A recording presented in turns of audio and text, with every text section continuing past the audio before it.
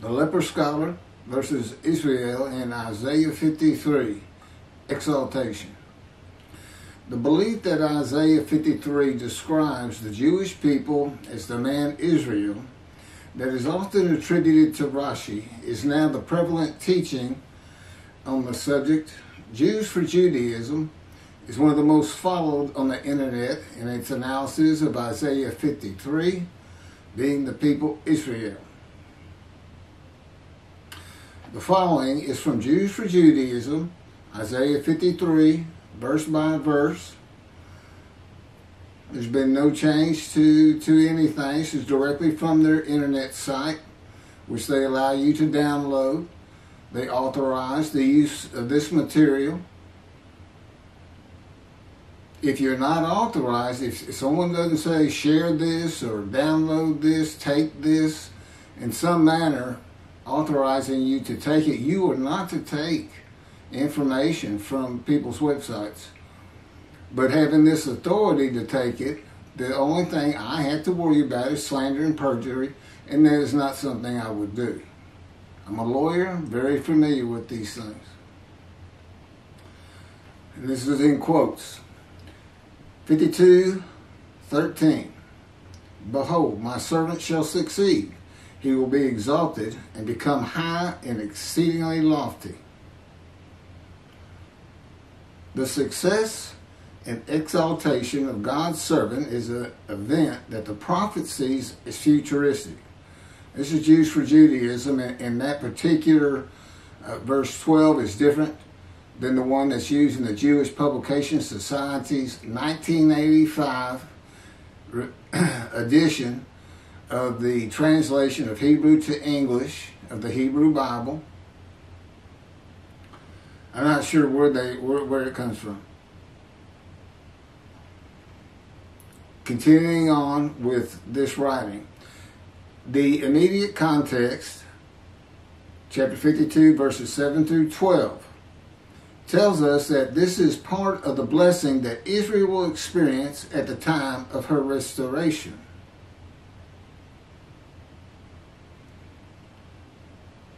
This is my commentary on that. In Isaiah 52, verses 13 through 15, a multiple verse quotation, starting at 13, ending at 15, the verses are combined. The Lord begins to describe his righteous servant of chapter 53. Isaiah 52, 13 through 15 should have been verses 1 through 3 of chapter 53. My servant, to be exalted and become high and exceedingly lofty, is now the Gentile man God comes with from Edom, a Christian country, and of the Jewish people none are with him. It is not the exiles.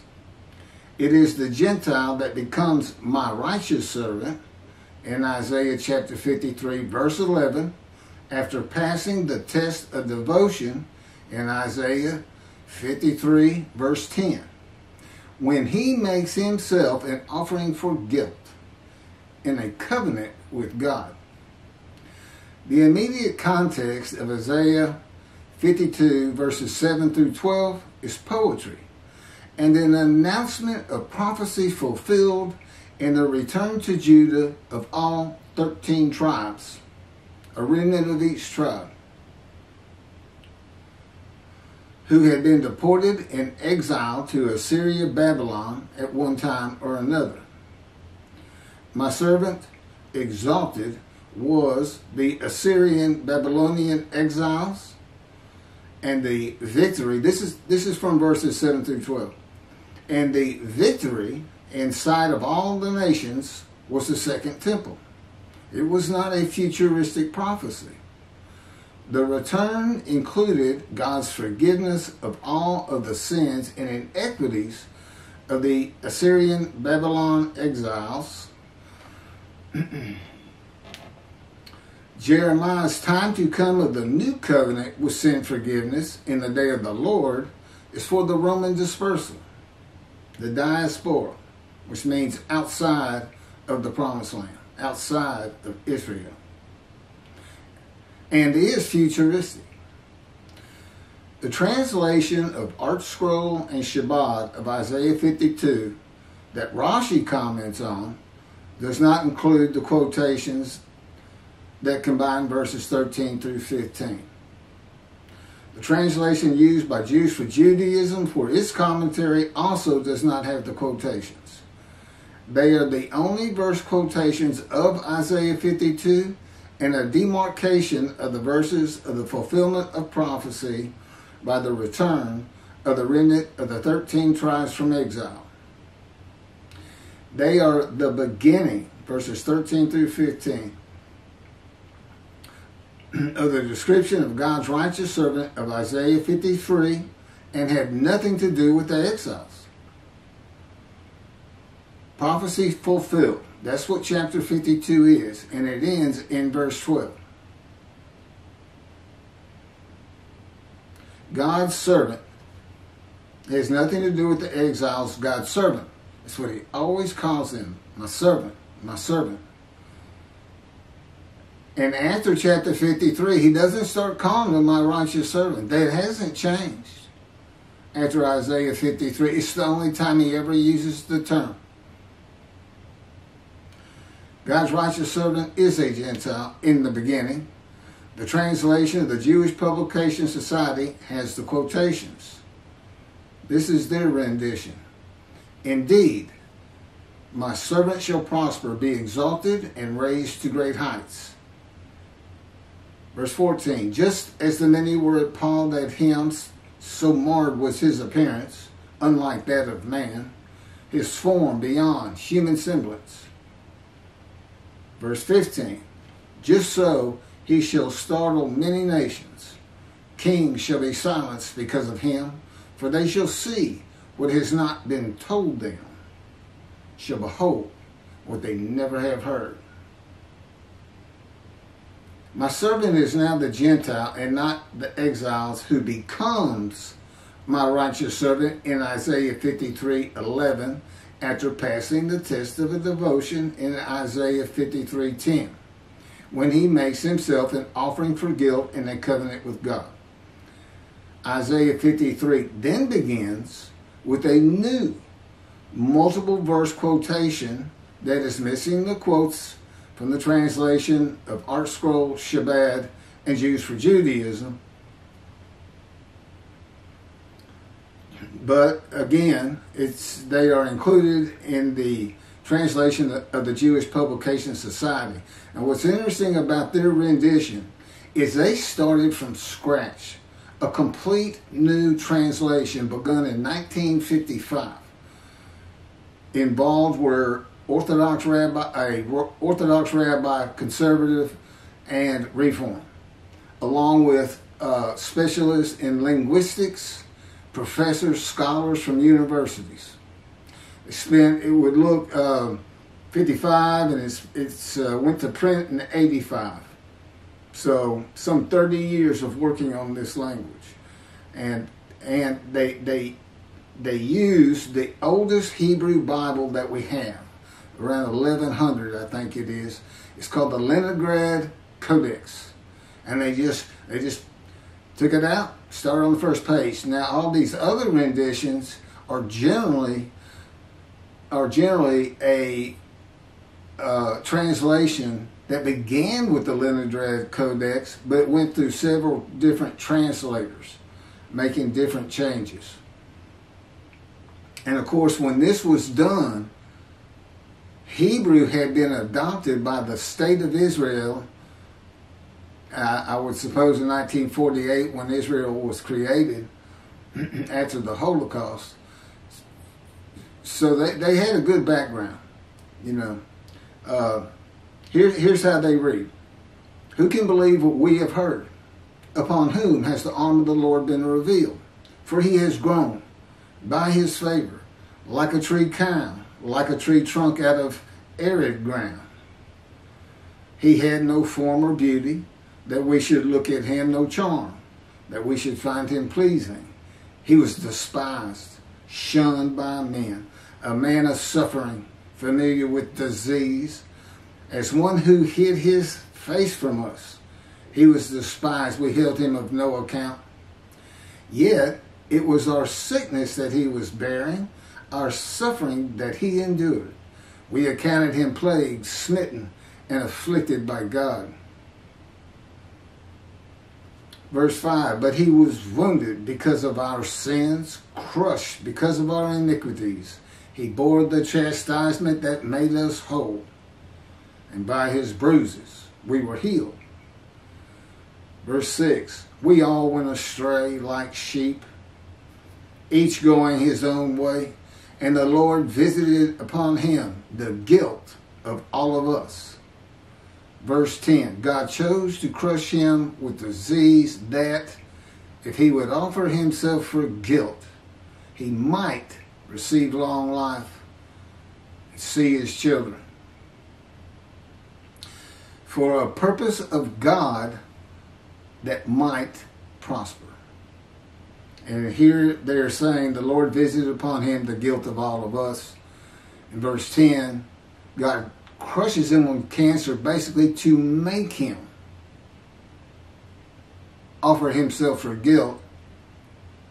And he's exposed to death in verse 11 or 12. No, it's in verse 12. He's exposed to death. So this is a cancer. The Christian rendition says he's brought to grief by illness. Well, you know, if you're brought to grief and you're exposed to death, it's going to be something like cancer. The speaker is no longer God in verses 1 through 6. It's no longer God from the Isaiah 52 multiple verse quote, but is the witnesses of God's righteous servant of the Isaiah 53 multiple quote verse that follows. The witnesses, who are Jews, identify themselves as ones of the many made righteous by God's righteous servants, saying, it was our sickness that he was bearing, our suffering he endured. He was wounded because of our sins, crushed because of our iniquities. That's verse 5. He bore the chastisement that made us whole, and by his bruises we are healed. That's also verse 5. And the Lord visited upon him the guilt of us all. That's verse 6, and see offering for guilt in verse 10. That's just bringing out all these words of being punished. The quotes beginning at verse 1 and ending after verse 6 identify the speaker of verses 1 and 2 and 3 as also being witnesses made righteous by the righteous servant from the suffering he endured that they speak of. God's teaching is that no man bears the suffering of others. It is not even possible to bear the sins, wounds, chastisement, bruising, sickness, and suffering of others. No one or others can be healed or atoned for because another man or men suffer or are beaten or murdered or sacrificed. So what are these verses by the witnesses about? The sickness of the witnesses is not being righteous. That's what the whole story, it's not a song, it's what the story of Isaiah 53 is. You'll see the Jews for Judaism says these are kings of the nations of the Gentiles. You can think of them, since they're supposedly the leaders, that's the Gentiles he's talking about are the witnesses. This is about a man who God specifically crushes with disease, brings him down low to make him offer himself for the guilt, which is an emotion of the Jewish people that they feel for violating his laws, commandments, and rules. That's the sickness. It makes you sick to your stomach when you realize you're not doing well in God's ways. All the problems you have in your family, with your children, with your boss, everything, if you're sinful, if you're not following the commandments God gave you to live your life as in the best way possible in this harsh world. And he knows that. Those commandments are for us. They're not, it's just his way of saying, I understand the world's harsh. I have a purpose for it. It's perfect. It's exactly what I want.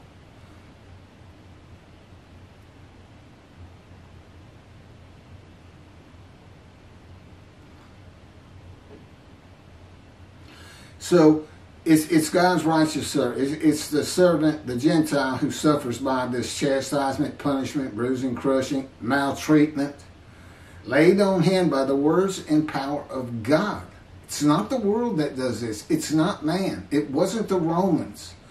For Jews, for Judaism, it's not the way the Gentiles treated you and what you were put through with all the pogroms and the Holocaust, etc., etc. A purpose and by God's power to make him suitable for his purpose that might prosper. Now, this purpose that includes his righteous servant making the many righteous, well, that's the task of the righteous servant. That's not what God's purpose is, to make everybody righteous. No, he's trying to draw people to his prophet, to know who he is by his teachings, that God is with him as he was with Moses. Because as people come to believe who the Moshiach is, who is the man described in Isaiah 53 from chapter 11, verses 1 and 2, that the Spirit of God alights upon, according to the sages and rabbis and the Talmud, until, of course, Rashi, much later than the Talmud. And today it's Outreach Judaism and Jews for Judaism that I see prevalent. I don't know that all rabbis aren't like Maimonides, Rambam, who said, Rashi's wrong. He's just flat wrong. It's too inconsistent. It doesn't fit. And Rashi, as I point out in another video, and I believe it gets pointed out in this video, is apparently known for inconsistencies. I really can't comment on that, other than I have one inconsistency that I'm talking about. But we find out what that purpose is in Malachi 3. That's the last chapter, the last time God speaks to a prophet. They say, and God stopped talking to his prophets, the Bible closes. And that's Malachi 3, and that's the day of his prophetic announcement of a day of the Lord. Now, day of the Lord, it shows up in about 7 different other books.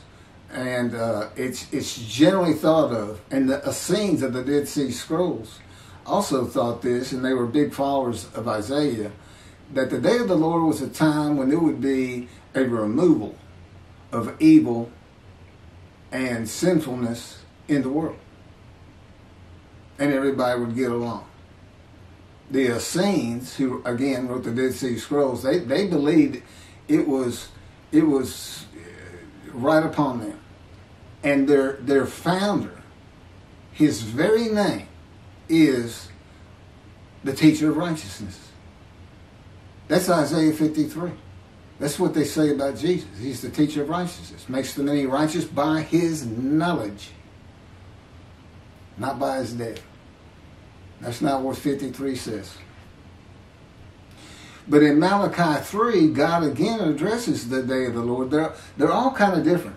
There's some renditions or some chapters that the day of the Lord is only as to Christianity, Adam and Asa, or it's against the nations, or it's against the nations, all Gentiles, and Israel. It just differs, but Malachi 3 gives us a complete new outlook, and it's God's final words on the subject. Again, the writings in antiquity were oftentimes just for those people. They look like prophecy, but they can't happen in the real world. If it can't happen in the real world, it's not prophecy. God has another purpose. It can be anything from uplifting those people in a harsh time who couldn't read, a society of ignorance, people basing their entire life and relationship with other people just on emotion. And you know how bad that can be if you act just on emotion without thinking. So, and for religious purposes, just creating religion and even knowing what the Gentiles were going to do with Christianity, God knows all things from beginning to end, causing some controversy, making it interesting for God. And of course there is prophecies. There is prophecy that can happen in the real world. And that's what the day of the Lord is about. In the day of the Lord, and we know it's here, and I'll get to that in a moment, we know it's here. It's very simple. I've heard Jews for Judaism, Michael Skoback, say it's when we all stop sinning. God will come back. Or I guess he means as many as we can get that are possible. That's not in the scripture. There's nothing in the scripture that says when all of the Jewish people together as the man Israel, and they're supposed to be all together. That whole concept came at when they all gathered at Horeb and God made the covenant with them. That was 100% of the Jewish people. And they had to agree to a man to accept the teachings God gives Moses. And then to them. 100%, and you do exactly what he says.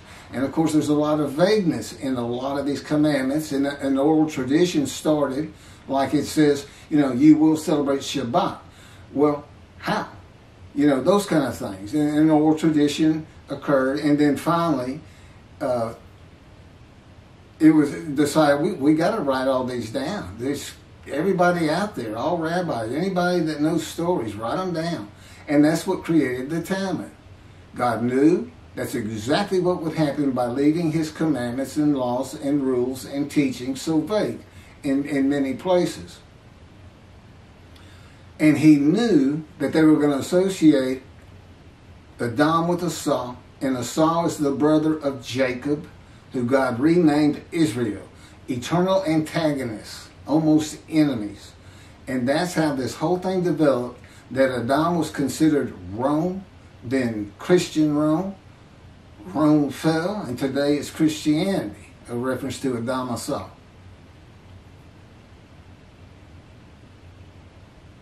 So we find out what the purpose is in Malachi, first verse. God says, I'm sending my messenger to clear the way before me. Meaning he already knows there's not going to be a temple. That one's going to have to be built. He already knows. Because he comes with a covenant of friendship that says, I'm going to place my sanctuary amongst you. He knows it's not there. He knew of the Roman dispersal. He knew Rome was going to destroy it.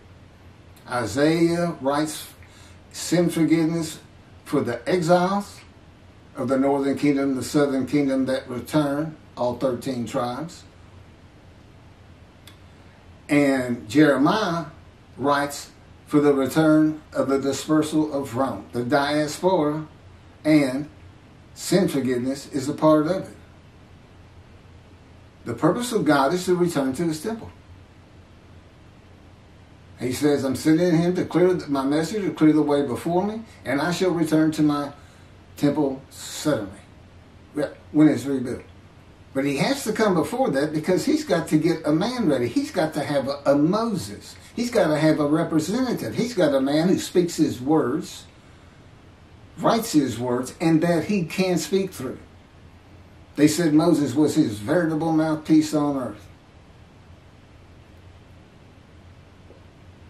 And that man is described in Isaiah 53. That's what the description is for. Even the sages knew you had to have a description. They see chapter 11, a descendant of David is going to come. And they've only got one description. And they say, well, that sure doesn't look like King David, this man of suffering, familiar with disease that is shunned and despised, accounted plagued and afflicted by God. That doesn't sound like him, but that's got to be him. And that's exactly what they had written. And that's what's in the Talmud. And that, of course, is what Rashi disagreed with. He said, no, I don't know his reasoning behind it or anything. I haven't studied Rashi that much. I know he's a great scholar, dearly beloved, and thought of very highly. I've read everything he has on his commentary on 53 and several other chapters, like Malachi. But see, then I see that you can't just go with everything somebody says in antiquity, no matter how smart they are, because they only had so much knowledge. We're of the age of enlightenment, reason, knowledge, medicine, science, information, and now the internet. That's not so in antiquity. For instance, verse 1 concludes with, the angel of the covenant that you desire is already on the way.